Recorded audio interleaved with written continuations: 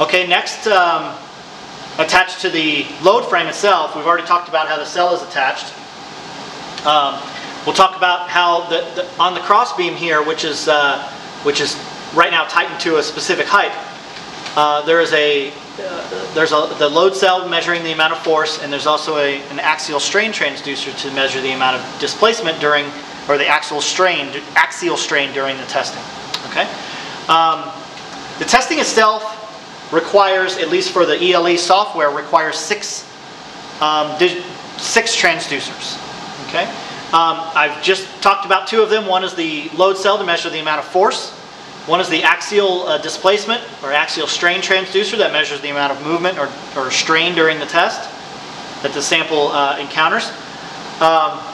3, 4, and 5 are the pressure transducers here at the input of the cell to measure the amount of confining or cell pressure, the amount of pore water pressure coming from the sample itself, and the back pressure or the saturation pressure, back pressure, to the sample for saturation purposes. Okay? So these are just standard pressure transducers that measure the amount of pressure. And the sixth one is back here. This is the volume change transducer, or volume change unit.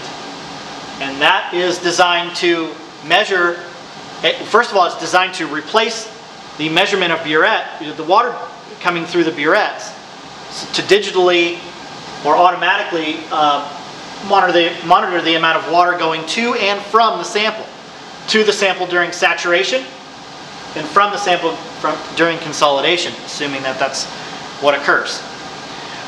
Essentially, it looks complicated again, but quite a simple device if you have it explained to you. This is just a unit that has essentially an LVDT similar to this axial strain transducer. This is an LVDT that has a piston attached to, similar to this, attached to a piston with a bladder on it, that as water flows into the top half of it, it moves down, the piston moves down, and as water flows through the bottom half of it, the piston moves up, or vice versa. And then what that does is that movement of LVDT is calibrated to the amount of water volume that's flowing through the top or bottom half of that piston. Okay, and it also has two controls switches. One is on the left, and that the left switch here determines the direction of the piston, or bypass, which means it's horizontal. But if it's vertical up, that's saturation, which means it's positive water going into the sample. Vertical down is consolidation. They are labeled, which would mean water coming from the sample out to the burette during consolidation stage. Okay? The valve on the right is just making sure that the electronics are turned on. So you just turn it on for online, and the software will remind you to turn it on, or off, which is down, which is where we have it now for storage. And so when you store it, I typically store it with the left valve horizontal or at bypass, and the right valve at off or vertically down. And that's how I store it. And what that does is also allows water to flow through it without being monitored or measured at all. Okay? And then when you are monitoring the amount of water, you move the left valve either up or down, and the right valve horizontal or online. Okay? And the last piece of equipment we'll talk about is where all these transducers connect to. There are 6 transducers that all have wires coming through from them, as you can see, that connect into what the ELE calls the ADU, or the Autonomous Data Acquisition Unit, which is essentially a data acquisition unit designed to take analog input, convert them to digital, signal conditioning, and communicate that data to a computer software. Okay? And it does that with a number of different transducers. This particular unit was purchased with an additional 8-channel expansion card or module.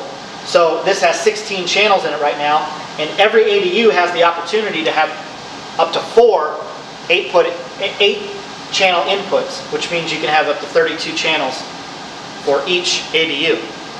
And each channel can be monitored individually and simultaneously, assuming no matter how many transducers you have connected into it.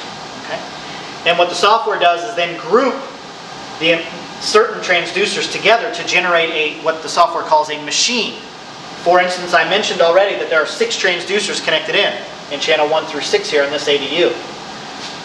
In the software, I have grouped these 6 transducers together to generate one machine for a triaxial effective stress test. So that generates a grouping of these 6 transducers for one specific test.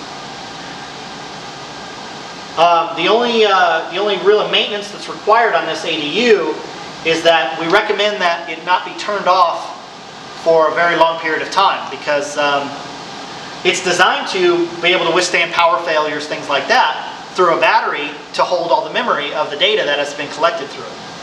But that battery will eventually begin to die and not be able to recharge if it's not plugged in and being charged often. So if you were to remove this and store it, we recommend that you plug it in for a couple days every 6 months or so, just to make sure the battery is being recharged. So when you do decide to use it, it does have the battery for memory purposes of the data. Okay. One good feature that the ADU, another good feature that the ADU has is it has a card here that has 5 LEDs to tell you what's going on with the ADU. The very bottom one is a red LED that says power, and that just means that we have power on.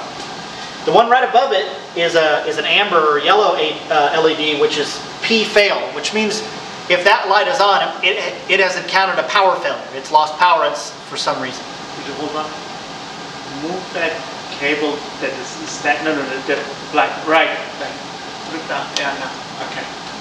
Now if you could explain that portion of the LEDs again. Okay. That's better. Okay, cool. Another good feature to the ADU is this bank of LEDs that has 5 LEDs here that provide information to the user. The very bottom LED is a power. It's a red LED that just means we have power going and the power is turned on.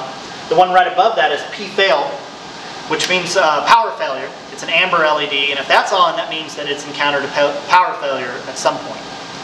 Whether it be you've turned it off or the building has had a power failure or something. What that lets you know is that if the power has failed, the data from the transducers has not been collected for some period of time.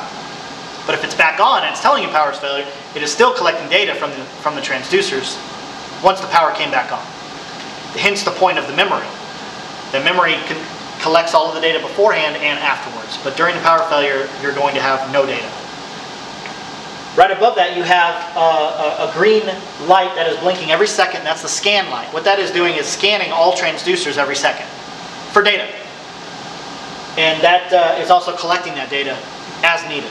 The one right above that is another red light which is labeled error, which means you have some sort of error within your transducers. And we can talk about that here in just a little bit when we have the software on.